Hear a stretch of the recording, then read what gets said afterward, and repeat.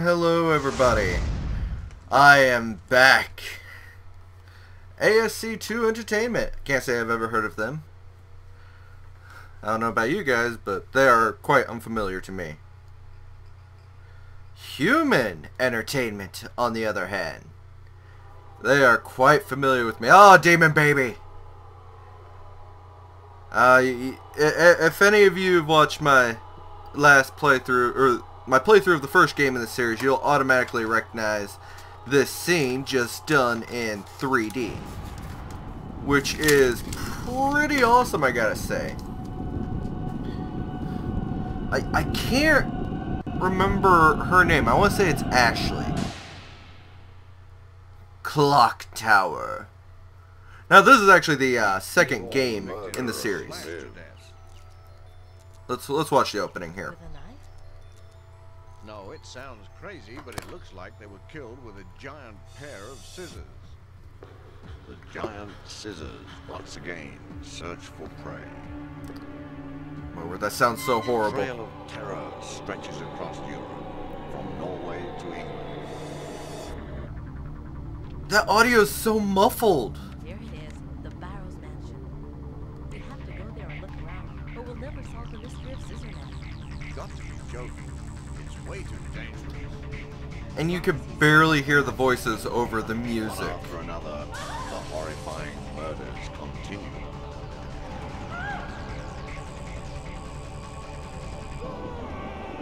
Oh no! Who will make it through this game of murder alive? Clock Tower. It sounds like he barely has any grasp on English. But yes, in case you somehow missed it, we are playing Clock Tower. Let's go ahead and go into pamphlet here and into Clock Tower story. In the mountains of Romsdalen, Norway, stands the Burroughs family mansion. This mansion had a large clock tower by which the locals tended their flocks in the surrounding fields. The local people called the mansion the Clock Tower. In 1986, the mistress of the Burroughs mansion gave birth to twins. From the day they were born, however, it was obvious that the twins were not normal and were evil. The twins were given the names Bobby and Dan, who were later to become the murderous Scissormen. In 1995, a young girl from the Granite Orphanage, whose parents died when she was quite small, was lured into the Burroughs mansion where she was attacked by a monster wielding a giant pair of scissors. That monster was the grown-up Bobby. She managed to escape from the terrible horrors, destroy the monster, and flee the mansion. For the next year, all of Norway was caught up with the sensationalized Scissorman murder. Although Jennifer thought he was dead, Scissorman has reappeared. Okay, let's see. As you can see, we got plenty of endings again. We got 10 of them.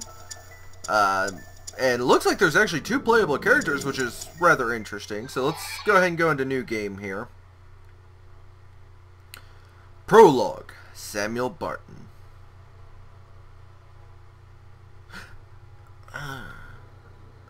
Oh, jeez. Now, I actually remember playing this one when I was a little kid, and I had absolutely no idea what I was supposed to do. So, Scissorman would always kill me. Always kill me. And I don't think I ever got past the first level. What on earth are you doing, Professor? You mustn't hypnotize her like this. She's Like not what? ready to remember the murders yet. Helen. Oh, well, hello. What do we have here? We got 3D polygons. That's awesome. She can't take any more of this today, Professor. I'm taking her home. They look so stiff. His arm is above his shoulder. Helen. You may be her guardian, but you are also my assistant. Yes. What is up with that? His arm is clearly above his shoulder there. Okay, let's examine the bed. The Clock Tower murders. The mass murder of over 10 victims in this case. How intriguing. Jennifer Simpson, one of only 2 Survivors. Yeah, give me a second here. My computer seems to want to shut off the display monitor for some reason, so give me just a second. I'm sorry, people. I don't know why it does that whenever I try to record with Fraps. Okay, that should do it.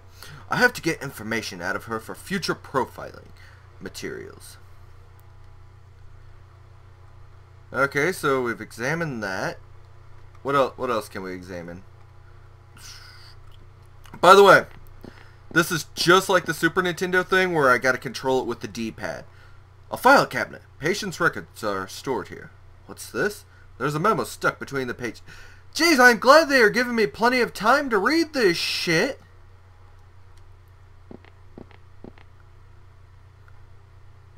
There is a faint smell of ammonia. That's it? Okay, well, let's examine the desk here. A giant pair of scissors is on the desk. They are a replica of the scissors used by the murderer in the Clock Tower case. These are the weapons he used to slash up his victims. Can I get in the desk here at all? No? Well, do I have a menu?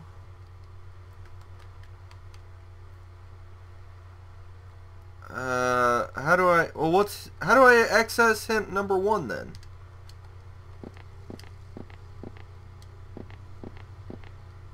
Oh well. Let's leave. My laboratory. Lately I've been doing mostly criminal psychology research. The staff is still here. Okay, well, let's see what we can, Oh, what is this?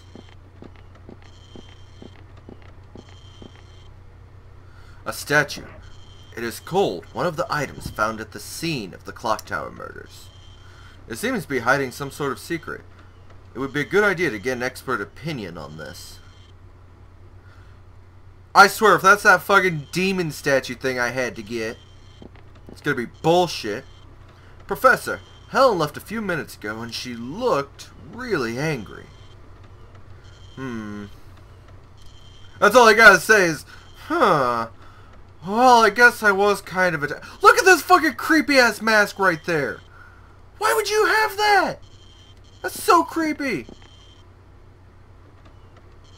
A stuffed animal. Looks like a prize won at a fair. Well, what's this?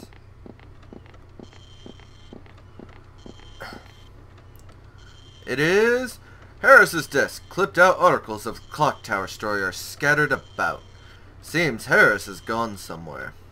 Okay, well, let's examine this creepy ass mask. Scissor Man's rubber mask, a kind sold in cheap novelty shops and seems to be fairly popular. People certainly buy stupid things. Now you see, my problem with this is it looks like the cursor's a little bit above the mask there, and a little bit below the, oh wait, no, maybe this is a completely different thing. Oh yeah, that's completely different, okay. Helen's desk. Okay, that's it. Okay, so that's pretty much spot on the bear there. Okay, let's talk to this douchebag here. Professor, a newspaper reporter is here. Did you have an appointment for an interview? Well, I guess not. Can I access the filing? Okay, I cannot access the filing cabinet. This is really awkward, having to do this. There's still something I need to do in here.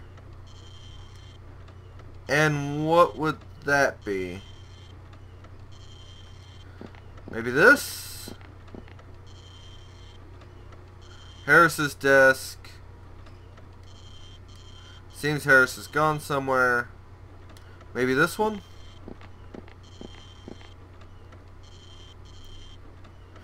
Oh my word, I can't believe I'm stuck in the very first area.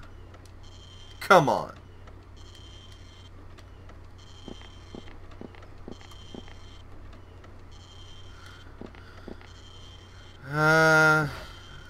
Found at the scene of the murders.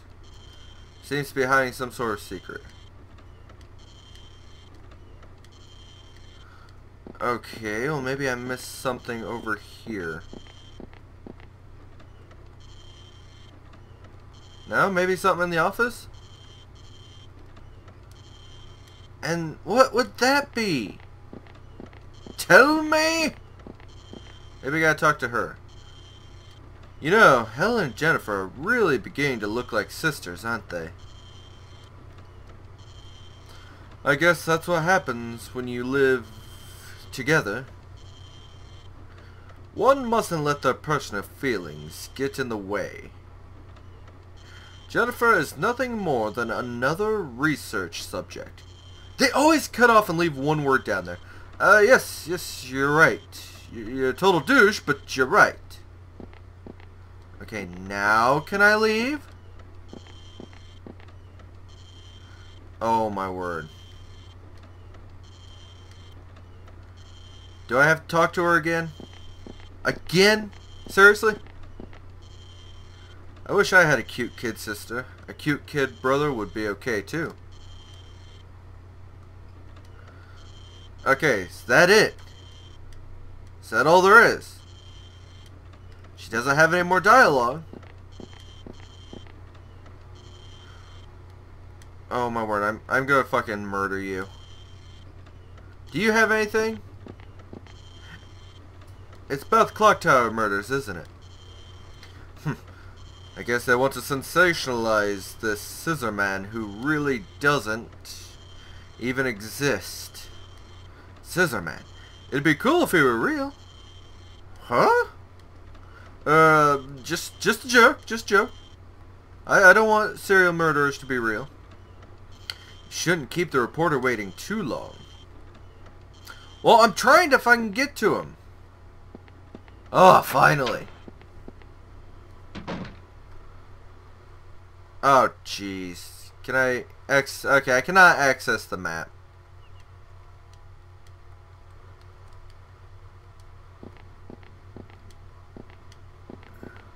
Oh, I cannot go left.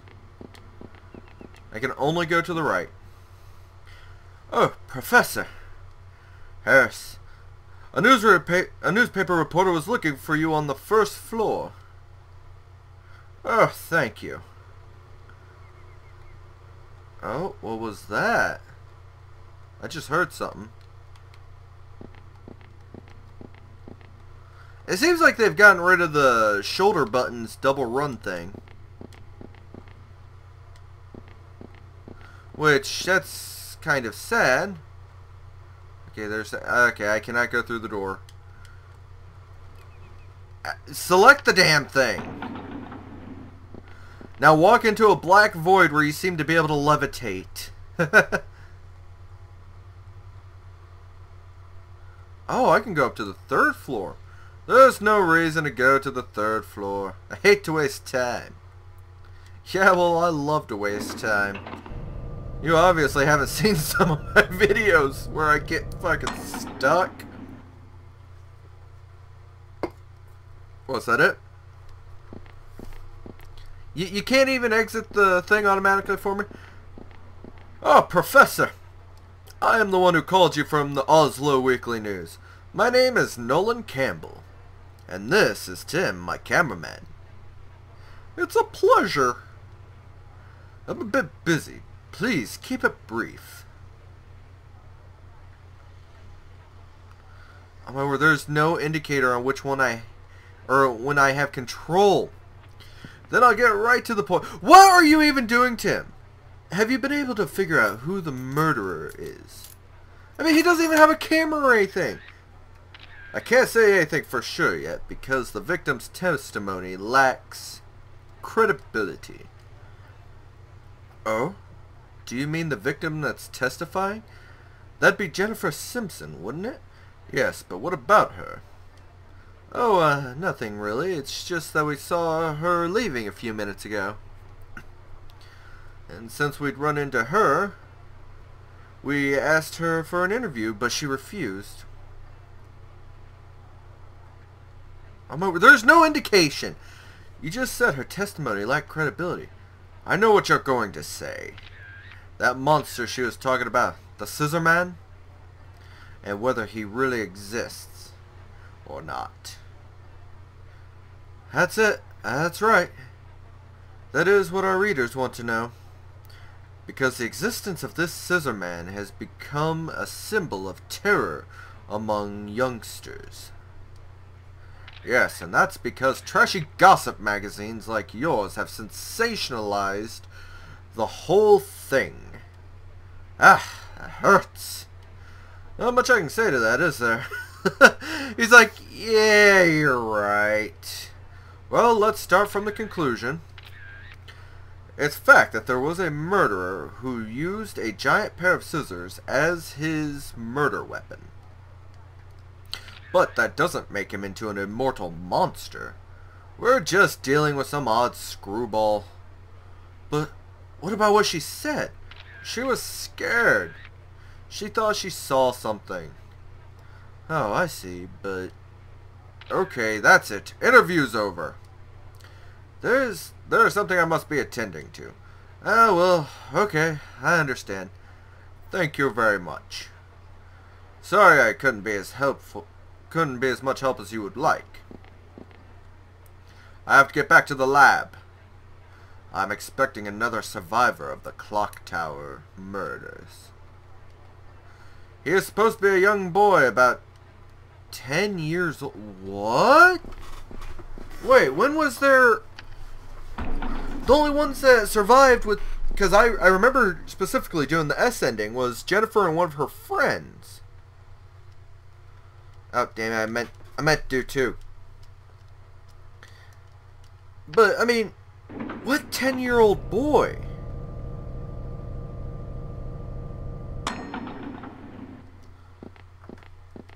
Alright, what do we got here? Can I... Okay, I cannot go to the right still. Oh. Okay, so circle actually stops a dead run. That's good. Okay. Oh, who are you? Professor, the boy that survived the Clock Tower murders is here. Oh, has he arrived already? Yes, he's waiting in the therapy room. Well, let us just go right on over.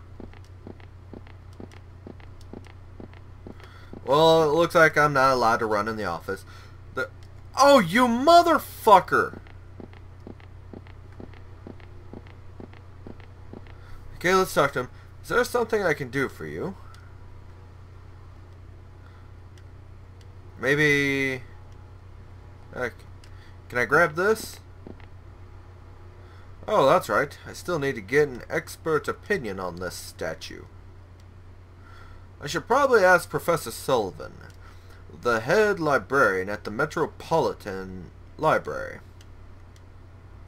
Yes, but there was that old butler at the Barrows mansion named Rick. I'll show it to him first to see if he knows anything. I'm pretty sure he lives in the suburbs. Wait, what butler? I don't remember no butler. Alright, I'll ask Harris to show it to Rick. Harris, would you take this statue and show it to a man named Rick? Is that the statue that was at the scene of the murders? Yes, it is. Would you ask him if he knows anything about it? Yes, I'll go and ask him on my way home this evening. Very good, thank you. Okay, that's that.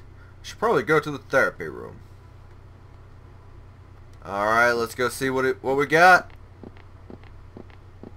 Let's see this 10-year-old boy that I don't remember at all.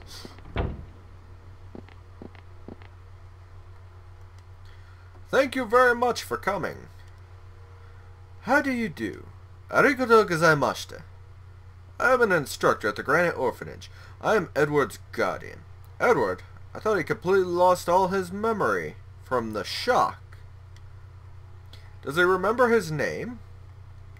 No, I call him Edward because not having a name to go by makes things very difficult. Silence. Now, since this is our first day, will you answer some simple questions for me? Okay, Edward? Now, I want you to honestly tell me everything you remember about what happened. Yes. Well then, let's get started. Now, loading. Yes, let's do data save. Checking memory card. Okay, let's just save over data 1. I really like that picture in the background there. That's actually a really cool background.